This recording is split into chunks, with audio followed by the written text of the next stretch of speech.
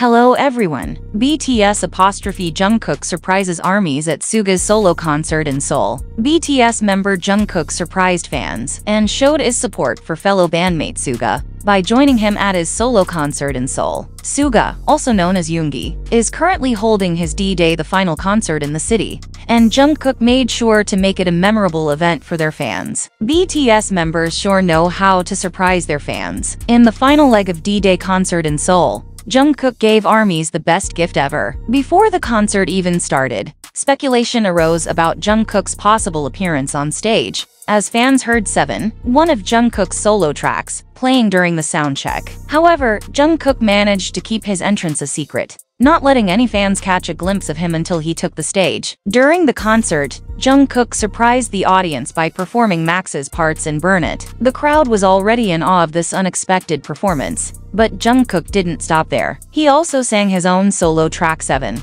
leaving everyone astounded and amazed. This isn't the first time Jungkook has showcased his solo talent. Following the release of his digital single 7, he made his debut solo performance at Good Morning America's summer concert series in New York. Reports suggest that Jungkook is also working on an all-English solo album, adding to his growing solo discography. On a recent episode of Suga's talk show Seoul, Jungkook revealed his plans for the future, sharing that he intends to release another single following 7. Apart from his successful music career, Jungkook has also become the global brand ambassador for luxury fashion brand Calvin Klein, solidifying his position as not only a talented artist, but also a fashion icon. The bond between BTS members goes beyond their group activities, as they continuously support and inspire each other's solo ventures. Their brotherly love is evident both on and off stage, leaving fans with hearts full of admiration and appreciation. In the meantime, Suga released his official album D-Day in April. He followed it up with his first official solo concert, which concluded its first leg in June. The 3-day final tour in Seoul from August 4 to 6